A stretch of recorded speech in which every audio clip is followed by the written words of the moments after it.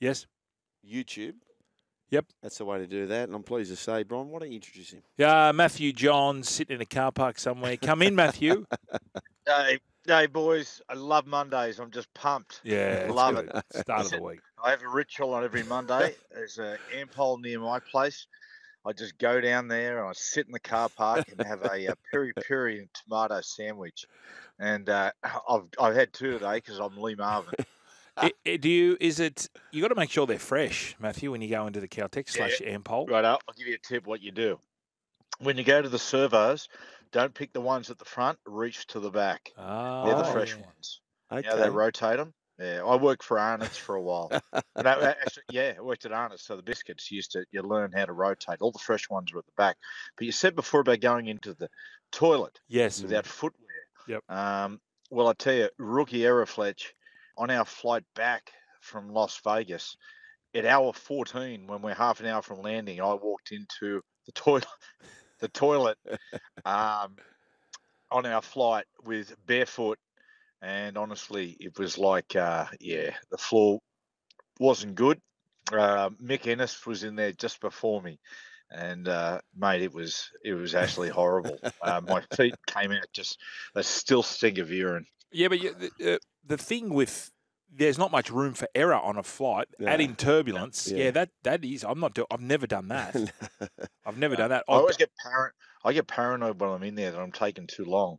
You know, if you're having an Edgar, you're trying to punch it out quick and you're hoping it doesn't smell. And mate, it's a low place, the airline toilet. I tell you what I did once.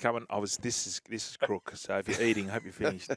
We were going when I was playing over in Wigan. I took the little one. So it was Maya. She was Scarlett was only 2. So we're flying over there, and someone had gone into the Brasco. So I had her in my hand, about to change the nappy. Yeah. And someone had gone in previous, and it hadn't flushed.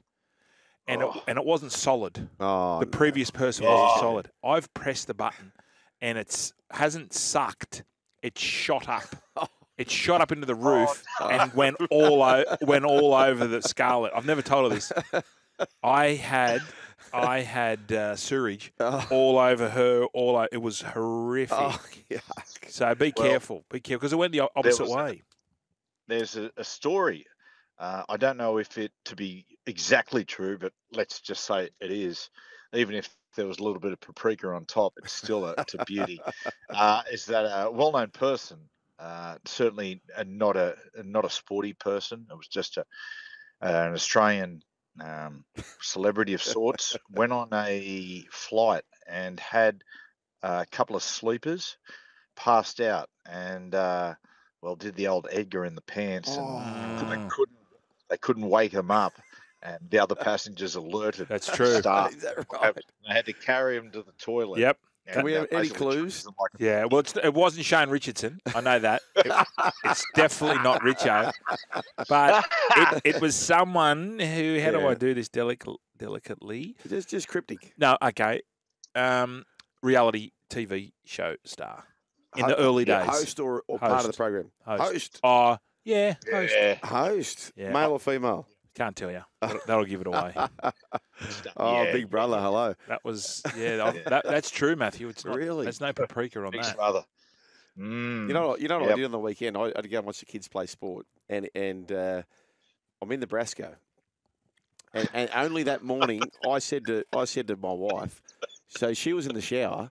And she said, "Can you get me a towel?" Hang on, is this a common? Have you got is it the Brasco in the shower? Is it one of those ones combined, or you got your own? Yes, but it's a different story. No, but is the shower and the Brasco in the same room? Yeah, yes. Is there anything dividing the Brasco? No, only a foggy sort of shower. The but it's glass. different. So Kobe is in the shower, and sometimes you use the shower as a toilet. You can do that. Yeah, you can. You can. And just kick it down the drain. Absolutely. Shout out to you, Richo. Kick sideline, walk the scrum.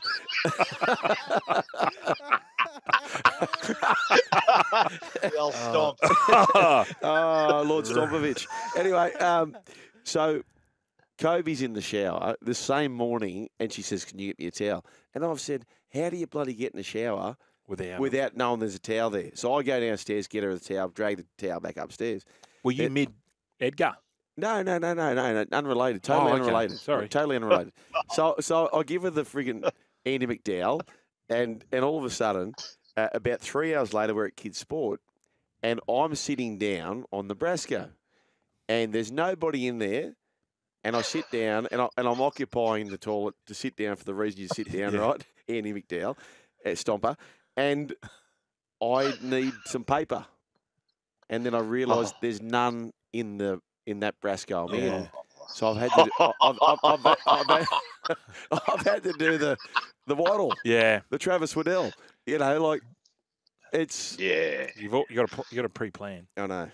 You got to pre-plan. It happened to me in Kenny Nagus. I was over there, right? hopped into the Brasco, and literally look in, and there was no toilet paper. So I've had to do that. You know, I've only pulled the pants sort of half up, just below the cheek, and when I've gone out there, there's no spare toilets. So I had to stand out there for about 2 minutes till another Brasco got spare. in a week of low moments, it could have been the lowest. Everyone's got one of these stories. Matthew, let's move on and talk about round one. More importantly, the Canterbury Bankstown Bulldogs, because we've got a lot of Bulldogs fans. I didn't realise the Bulldogs are quite a popular club. Yes. Matthew, how long do you think Cameron Ciraldo will persevere with Matty Burton at 6, or do you think he's just going to back himself and lock him in? Look, Fletch, mate, I've seen this a million times. Really good running players, oftentimes, mate, they sort of get suffocated by what they perceive to be their playmaking responsibilities. You know, like Matty in his mind is going, mate, I've got to steer the side around the park. And you can just see it's eating him up a little bit. It was quite similar. Like, remember 2017, Slater come back into the Melbourne side, and Munster had to move to 6. Now, it looks, for all intents and purposes, at the moment, you go, well, Munster was always going to make it. Well, Munster was having massive anxiety going into that season. He believed that he was watching the way Cronk played in the halves and thought he had to be the same. And you go, no. What you do is you take your strengths to the jersey. Don't let the jersey dictate how you play. Now, Matty, at the moment, you can see that, you know, he's thinking in his mind he's got to steer the side and do all this sort of stuff. And what you're not seeing in his play to his strengths, his running game. If I was Cameron Ciraldo, I don't know if I'd do it permanently, but I reckon in the next month, I'd throw him into a position which I'd be left centre, and I'd move Crichton to the right centre, because Crichton doesn't care if he plays left or right, and mate, stimulate his running game. Like he was for Penrith and for New South Wales a couple of years ago. He was dynamic in the centre position because it forces him to his strengths, and you know, like playmakers, it happens all the time. It happens to the very best of them. Like Nathan Cleary. Even Nathan, at this time of the year with Nathan and the Penrith side, they always wrestle with that. They get too pass-centric. They want to push the ball sideways, and they don't have enough thrust in their game. So it happens to the very, very best of them. But I can see that happening with Burton at the moment. Luke Brooks has spoken about it before. I've said to Brooks, to Brooksy, mate, for everyone knew, everyone, even you knew, that the strength of your game is running the football. What were the things that took you away from that strength? And he said, worrying about everyone else, thinking I had to organise the side. And suddenly when he let go of that in the middle of last year, and you saw it round one, DCE's running the show now. So, mate, he's just going to focus on his strengths, run the football. He was the best player in the field against South Sydney. So with Burton, yeah, I would look to play him at left centre. I'd make people say, oh, yeah, it's only round one, but I saw the same things last year. Or even at a pinch, you know, if you wanted to, was bring him on the field and play him a little bit in 13 through the middle of the field. But a lot of people at the moment are saying about the Dogs, they've got too many utilities. You won't really know what shape the Bulldogs are in, and if, you know, all the utilities like Kurt Mann and Jamin Salmon, if it's going to work until they get about a 50-50 split in possession. Like on the weekend, it was, you know, it was never going to work because they were just under the pump. Field position-wise, possession-wise, they didn't have a chance. Matty, you're 1,000 times smarter than me, and I recognise one thing I can do is recognise smart people like yourself, the late Jack Gibson, where David Leslie came, my dad, and said, mate, one thing you can do, you can find smart people. And what he used to do, Jack Gibson, was was he'd just picked the best footy players. So in the instance of the Gold Coast Titans, right, for me, like everyone thinks you've got to pick a halfback, you've got to pick a 5'8". What if you just got one half who's up for NRL? Why don't you just pick them? And what's wrong with just picking? Your team is absolutely gunning the forward pack. Just pick 7 forwards. The first try they scored, the Gold Coast Titans, it wasn't a set play. They went across to the right-hand side. A bit of chaos started to happen, and guess what? A try happened. The conceived and the premeditated stuff didn't work. So what's wrong with just picking, okay, we don't need to run Tanner Boyd, Tom Weaver in this. Let's just pick, if we've only got one half, let's pick one half, let's go 7 forwards, and let's just try and win the game. Thoughts? Yeah, that's right. Or use your 6 as a ball runner. You make the decision. Okay, we put AJ Simpson. AJ. OJ. Simpson. Oh, jeez. AJ. That'll get us on the map, Matty. That'll put NRL on the map. Oh, yeah. Where do you buy those sandwiches from? Mate, put AJ even at 6 or throw him in at 13 rather than the centres. But yeah, I know what you mean. You're right, because Joel, what happens a lot of times these days, when you put on an attacking sequence, the good defensive sides, they just see it all coming. Yep. And you know yourself, like Fletch, when you be defending in the middle of the field, the last thing you want is a bloke to just take you on one-on-one, like, you know, a bloke with good footwork. So you're right, Joel. Like, you got to have a structure. You have it that you can go back to. You got to have principles of how you want to play. But you've got to be able to venture away. You've got to be able to play unorthodox as well. But the other thing too, I'm thinking when New South Wales used to pick Greg Bird at 5'8". Yeah, that's exactly how he wasn't a ball playing 5'8". But you've also got to have a halfback who has a personality to take control, because you need someone out there to take control. I remember when Craig Wing first started, Ricky was trying to make him halfback. He'd come from South and he was. He played a little bit of fullback, played a little bit of 6. Predominantly, he was a hooker coming off the bench. And Ricky was trying to make him 7, and he just had it was a pretty overbearing team in the sense we had a lot of senior players. Big personalities. And he was the halfback, and we were pushing him out of the way. And I feel that wasn't his go. Yeah. So we lost the first 6. I think we won 1 of the first 6. But the Titans are pushing 2 out of the way at the moment. Well, I can see, But I think at the end of the day, you need a 7 who's got the personality to say and can have his head on to say, okay, just hold fire here. I need to get to a kick. It took Wingy 12 months of basically whinging at every video session. Going, they told me to do that. And Sticky would turn around and go, well, Wingy, you got to stand up for yourself then. Rather than having to. But and then we started realising Wingy was saying, no, we're not. We're going for a kick. Go up for a kick, because we were trying to put all these moves on. And the problem with being a halfback, the coaches, they kept coming to you, and I felt sorry for him, because it was us over playing our hand and like overruling him, overcalling him, and it always comes back to the 7. You know, Fletch, like it's a funny balance, because you need your halves to be smart, particularly the halfback. You know, he's got to be smart and steer the side around the park, but he can't be too sensitive. No. If he's too sensitive, then, you know, it's going to eat him up, and people, you know, blokes like yourself and the experienced forwards are just going to go get out of him away. And